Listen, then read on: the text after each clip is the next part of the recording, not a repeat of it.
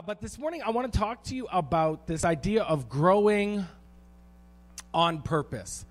And we often fail to consider the gradual cumulative effect of sin in our lives. So in St. Louis in 1984, an unemployed cleaning woman noticed a few bees buzzing around the attic of her home. And over the summer, since there was only a few bees, she made no effect and no way to try to deal with them. And over the course of the summer, these bees continued to fly in and out of her attic vent while the woman remained completely unconcerned and unaware of the growing city of bees. The whole attic became a hive, and the ceiling of the second-floor bedroom finally caved in under the weight of hundreds of pounds of honey and thousands of angry bees. Now, while this woman escaped serious injury, she was unable to repair the damage that had accumulated with her neglect. How many of you, there are two types of people in this room this morning. There are those who will drive their vehicle to the very, very bottom of E. You will go to the lowest possible point and then say to yourself, I still got time. How many is that? That's you. That's you. Now there's the opposite, that as soon as it goes past 3/4 of a tank, you are gone back to the gas station to make sure that you won't run out of gas. How many of that? Okay. Now, I find, this isn't always true, but I do find in marriages, there are people that are on opposite scales. I am if it's past half, I'm starting to think about getting gas. My wife, she's the risk taker. She's the one that when I get into her vehicle and it's below E and the lights flashing and there's radar and sirens going off and there's somebody that pops out of the back seat and says, you should get some gas. Where did you come from? And she'll say to me still, oh, we're good. We have to go 50 kilometers. Oh, no, we're good. We're good. I don't trust her vehicle on E. It doesn't make any sense to me, and so I'm always, and then, she's also the type of person, and she's right over there, and so I'm going to pick on her a little bit this morning, but she's also the type of person that when all those lights come flashing in on the car, the warning lights of certain things, there'll be 3 or 4. Her dashboard is lit up like a Christmas tree, and I'll get in there and I'll say, honey, how long have these lights been on? She goes, I don't know, a couple weeks. What? You're killing me. You're killing me. And honestly, I think sometimes the Christian life is like that. That if we don't get proactive about our faith, if we don't get proactive about our relationship with God, like the lady with the bees, like the cars getting on E, we realize that sometimes it's a little too late. And we wonder how we got to where we're at. We wonder how we're dead on the side of the road and go, oh, if I had just got gas. The lady who's dealing with the bees and the honey and the floor coming through, if she had just said, oh, if I had just got some Raid and killed those bees earlier, I probably would have a house still. And so this morning I want to give you 4 areas about this idea of growing on purpose. Okay? Not unintentional growth, not things that happen by happenstance, not things where you accidentally walk into a moment with God and it blows your mind and you're like, wow, I didn't expect that to happen. We're talking about intentional growth, things that we need to do to grow on purpose. And so if you have your Bibles this morning, we're going to be turning to Mark chapter 9. And I don't have PowerPoint. Listen, I'm not that old, but I'm old enough to know that, I don't need to entertain you with cool graphics behind me. Okay, so you're going to look at the Carpenter's Church logo for the next 2 hours, and it'll be great. And we're providing lunch for you guys today. Surprise, Pastor Jason. And so you have this story in Mark chapter 9. It's the story of Jesus going up onto a mountain with his boys, his 3 tight guys, and he has this transfiguration. He has this moment where he literally transforms in front of these three guys. And so Peter, James, and John are with Jesus, and he has this transformation, and they're on this spiritual high to a point where they say, we should stay here. We should put up some tents, and let's just hang out. And Jesus is like, no, you're missing it. We need to go. And they have this kind of discussion. And on the midst of coming down from the mountain, they walk into what I can only describe as real life. They walk into the disciples having an argument, the Bible says, with scribes and other people, and they're dealing with real life. How many of you, just as a side note, have had an amazing experience with God in your life, and then the very next moment walk into what is real life? Right? God, I love you so much. And then you have your 5-year-old walk into the room. Yeah, blah. Right? We all love our kids as far as we can throw them sometimes, right? We just love our kids. They're so great until they wake you up at 3 o'clock in the morning wanting more milk. And then reality hits. Or you have a great Sunday, and then you go to work on Monday, and your boss is a jerk.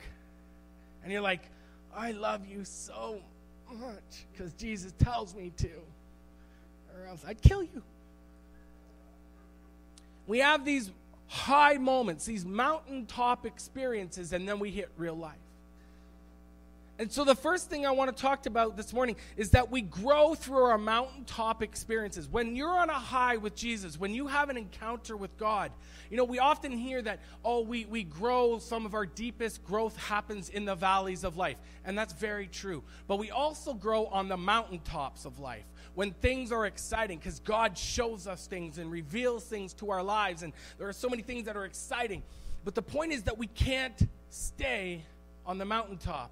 You can't always be on a spiritual high. We all love the mountaintops, and they're joyful and victorious times. But these are places that we want to be spiritually, but our faith is a journey. It's not a stopping place. The mountaintop is not a stopping place. And see, the point is that what we learn on the mountaintops, we need to take with us into the valley. See, what you get from God up high, you need to bring with you when you're low. Listen, I heard somebody say one time that what God shows to you in the light doesn't disappear in the darkness. Right? So what you see, what you're promised on a high doesn't mean that it goes away when things get bad.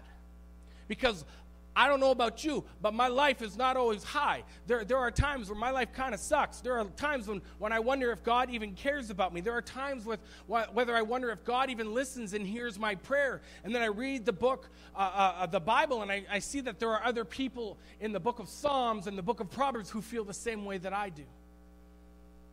I'm so close to God, and in other moments I'm so far from God. So we must take what we learn on the mountaintop into the valley. A true God experience will change us. And if we've had a mountaintop experience with God, then we should be closer to God than we were ever before. We must take what we've learned on the mountaintop into the valley below to help carry us through until the next mountaintop. And so these guys, they come down from the mountain. They've had this mountaintop experience. And then they walk into, as we see in verse 14, they come down, and it says, and when they came to the disciples, they saw a great crowd around them and scribes arguing with them. And immediately all the crowd, when they saw them, were greatly amazed and ran up to him, Jesus, and greeted him. And he asked them, why are you guys arguing? And someone from the crowd answered him, Teacher, I brought my son to you, for he has a spirit that makes him mute. And whenever it seizes him, it throws him down, and he foams and grinds his teeth and becomes rigid. So I asked your disciples to cast it out, and they were not able to. And he answered them, O faithless generation, how long am I to be with you? How long am I to bear with you? And he says, bring him to me. The second thing we notice about in this chapter is that we grow through conflict. We grow when people challenge us. When someone questions what we believe and why we believe it, we dig into the Bible and we study it, and we get back to what we believe. And in that process, we grow and we learn. on Thursday, I had the opportunity to go to Saskatoon Christian School. And I got the real easy topic of preaching to grade 5s to grade 8, the easy topic of the end times. Try explaining the end times to grade 5s to grade 8s. I was just like, oh, man. And then do it in 25 minutes. So I was like, Jesus is coming back. Be ready. I don't know what to tell you. And so we go back to the classroom, and I expected to be there 5 minutes. Okay, so I was there from 1:15. I spoke at 1:30, was done at 2 o'clock. I expected to be back at the church by 2:30. We had these question and answer periods, and I've been dealing with junior highs and senior highs like for 15 years. Okay, I've been a youth pastor for that long, and I've seen over the years some brilliant grade 8s, but I've also seen. Anyways, and so I expected not to be blown away. Let's be honest, and I was sitting there, and I'm like, okay, let's open it up. And for the first 3 or 4 questions, I got exactly what I expected, right? Are angels, do they get married? Am I going to be married when I get to heaven? And I'd say to the kid, no, not you, but maybe someone else might. I don't know. And then we actually got to this weird moment where kids were asking some ridiculously crazy questions. I had one girl ask me, what if Satan goes to God and asks God for forgiveness? Would God let Satan back into heaven? And if he did, does that mean that all the end time prophecies in the book of Revelation and all these, does that mean they're all false and not accurate? And I was like,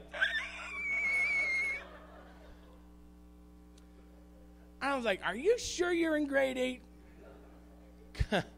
I know adults that don't think that deep. And it started to make me wonder about how well do I know the Bible?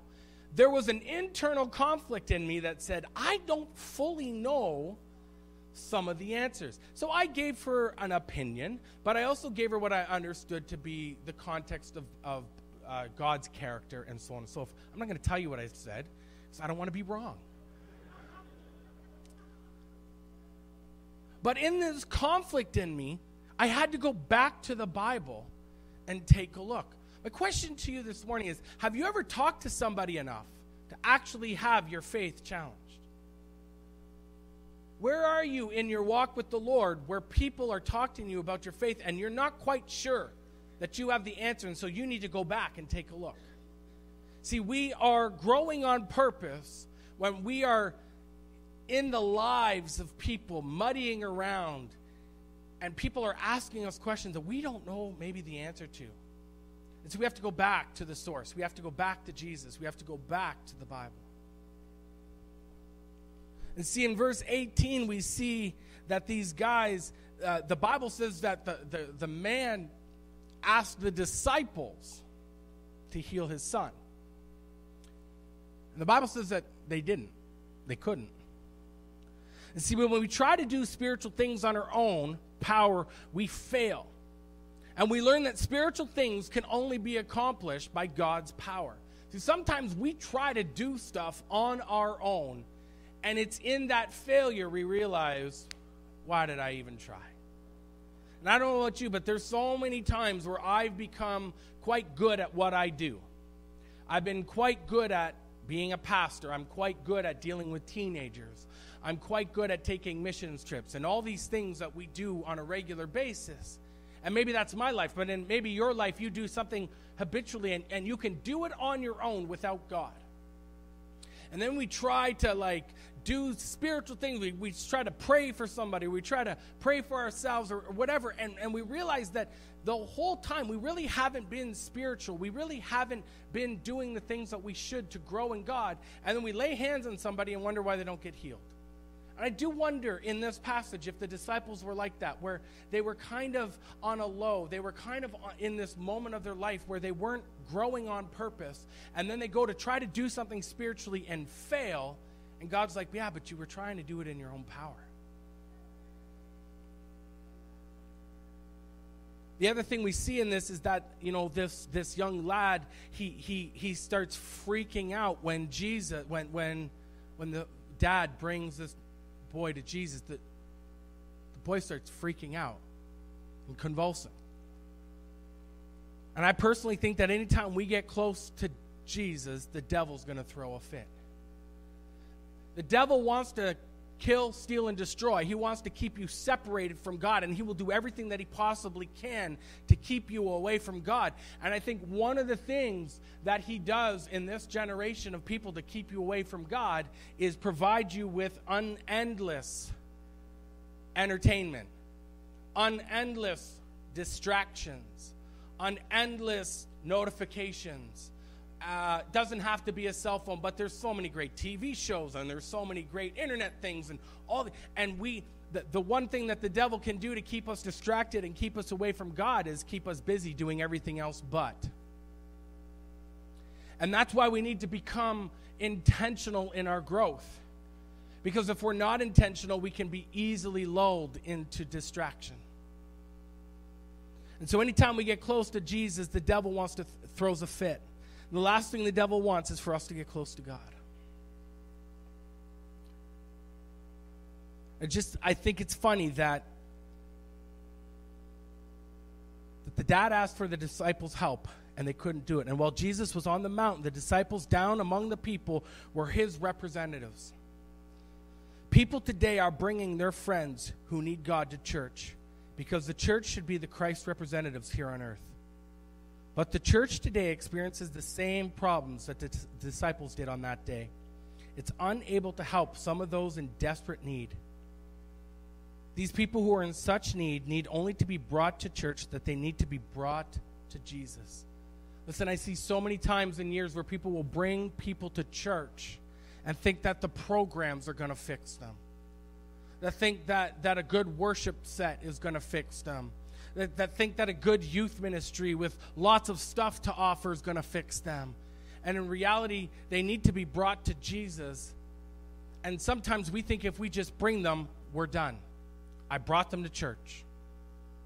And they're watching our lives. They're watching how we live. They're watching what we say. Listen, I can tell you in all the years, I bet you I can count 3 students who remember my sermons.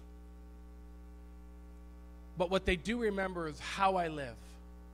When I was there for them in the hard time. When I was taking the time to grow with them on purpose. When I was taking the time to show them Jesus on purpose by being there when it mattered. By giving an encouraging word when it mattered.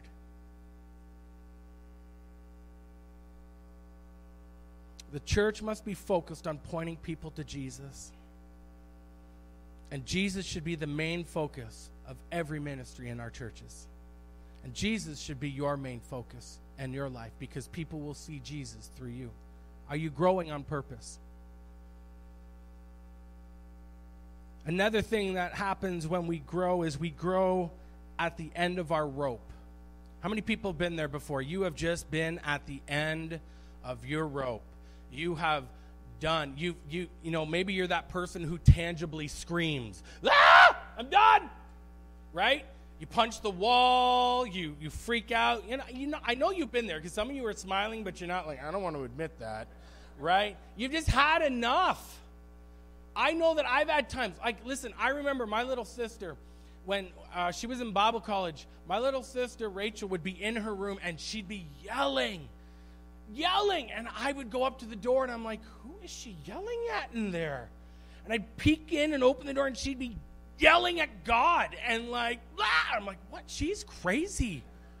Mommy and Daddy, you should do something about her. Maybe get rid of her.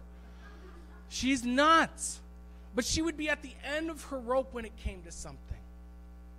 And yet I've found in my life that in the when I get to the end of the rope, when I get to the end of what I think I can bear, it's like when God just kind of comes in and says, we do this with our kids, right? When they're tantruming, are you done? Oh, you're not done. Okay, I'll wait. You done now? All right. What I was going to say, and I feel like God does that with us sometimes, right? We freak out, and then God's like, yeah, are you done? Okay, what I was going to say was, I got you.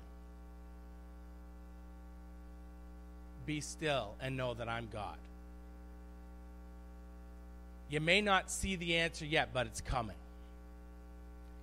You know, my mom used to say it wouldn't be a step of faith if you knew the outcome. Sometimes having a little faith, you just got to wait to see. You don't know the outcome, but you got to trust in God. And you can get to the end of your rope and you're like, okay, God, I got nothing left. And God's like, finally, you're going to let me actually take control. And so this man brings his son. He goes, I got nothing left. I've gone to even your disciples. I got nothing left. And Jesus says, I got you. I got you. I got you. And he says, all things are possible for those who believe. And he heals the son. Sometimes we grow at the very end of our rope. The final thing this morning is this, that we grow through confession. See, the boy's father had some faith, but he realized that he didn't have enough faith. He needed help with the part of him that was discouraged, disappointed, and disillusioned. God always knows where we are by confession, and we acknowledge that we need God's help. This man goes to God and says, I can't do anything else. I don't have enough faith. I don't have enough faith. Can you help me with my faith? And God says, yes, I can. And by the way, I'll heal your boy. See, we need to confess that we can't do it.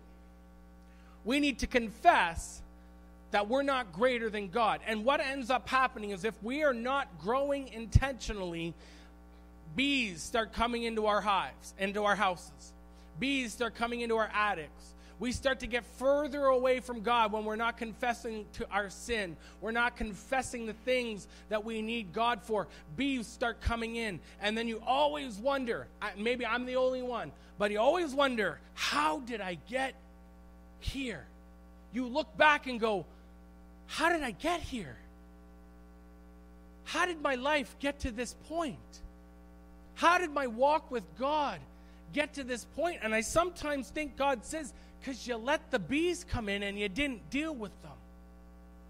You let the sin creep in and you didn't confess it.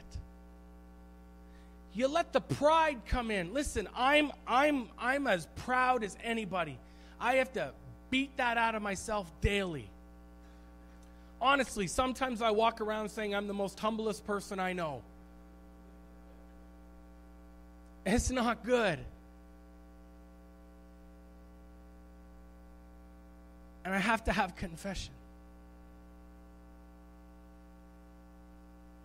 And see, when we pray, when we ask for confession, prayer leads us to God because we're praying. Prayer moves God. An active prayer life gets us up. It gets us in the right spiritual condition to fight off the attacks of the devil. Helps us to prepare ourselves for our daily life. And too often I see that people are not reading their word. Too often I see that people are not praying. The only prayer they say is, "Dear God, bless this food to our bodies." And they spend no time in prayer. They're not growing in their prayer life. They're not growing in their confessions life. They're not growing in their Bible reading. And the only time they crack their Bible or their Bible app is when they come to church on Sunday. They're not growing intentionally.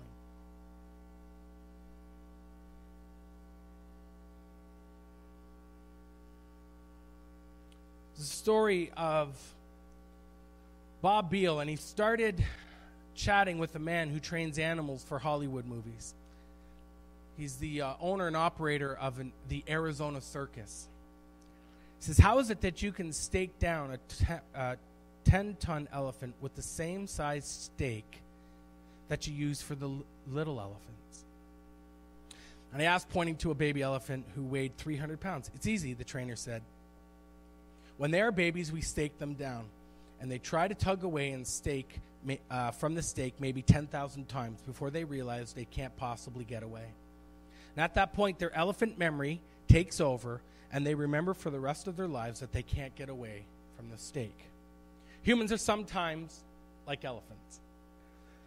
I'm built like an elephant, just saying. When we are teenagers, some unthinking, insensitive, unwise person says, oh, they're not very good at planning, or she's not a good leader, or their team will never make it. And zap, we drive a mental stake into our minds. And often we become mature adults and we still are held back by some inaccurate one-sentence stake that puts in our minds that when we were young. Today, you're an adult capable of much more than you realize. You are far more capable than you were 12 months ago, and you're going to be far more capable than you are in a year. But yet, for some people, sin has placed a stake in their spiritual life. They have tried and tried on their own to remove it to no avail. Now they believe that they're attached to this sin forever. I can't grow because you don't know what I'm going through. I've been dealing with this thing for so long. I've tried to grow on purpose, but you don't understand my situation. You don't understand my circumstance. And now they believe they're attached to this sin forever with no hope of release. Guys, I'm here to tell you today that God wants to take that stake of sin away and free you up. And to do that, we need to grow. We need to grow on purpose. We can't let our sin hold us back. We can't let the life of a cell phone or internet or things of the devil to distract us keep us held back. This is a fight that we're in. We are in a battle, and we need to be intentional about our lives. I know that if I'm not reading my Bible, I know that if I'm not praying, I know that if I'm not going to church, if I'm not surrounding myself with people, if I'm not growing through my little interactions with a grade 8 girl who is challenging me beyond my faith can handle at the moment, if I can't get to the end of my rope when I just can't figure it out on my own, and I can't do that, and I don't go to God, if we don't go to God, we have nothing. We will continue to be staked down. And I just see it so often that people are staked down. And you say, are you reading your Bible? No. Are you praying? No. When's the last time you had a mountain high experience with God? I can't remember. Are you being fruitful in your life? Not really. Do you love Jesus? Well, yeah, I go to church. And we miss it. And we miss it. God wants to take the stake out. He wants to free you up. He wants to free you up to be the best that you can be for Him and in your life. Let's pray. Lord, I pray this morning, God, for those at Carpenters and those at Elam and those all across the city, God, who have been just living the average, normal, mundane faith. Lord, I pray this morning for faith to rise up in men and women here today. I pray for people to have mountaintop experiences. I pray for people to end up in conflict, God, so that their faith can be challenged and that their faith can grow. Lord, I pray for people who have always said, I want to read my Bible and I want to pray, but they keep putting it off and they keep putting it off and they keep putting it off, and the bees start to accumulate in the attic. Lord, I pray that we be men and women of your word, that we're men and women of prayer, that we're men and women who confess that we can't do it without you, God. I pray for the stake in our life, the thing that holds us back, the thing that we think we can't get rid of. I pray, God, that we give it to you this morning. And Lord, I pray that even today as we walk out of this building, and we walk out of this place, that those stakes are removed, and there's such a sense of your presence in our life. There's a sense that, God, there's hope for tomorrow. There's joy. There's a peace. God, that there's a new day coming. And, Lord, that we can give it all to you and know that it was not by us, not by our power, but by your Spirit. I thank you for this church. I pray for Pastor John as he's away right now. I pray for Jason and Garrett and everybody that's involved here. I pray that you bless them. I pray that you bless this church. God, the work that they're doing is so amazing. And Lord, I pray for a new day for Carpenters and this family in your precious name.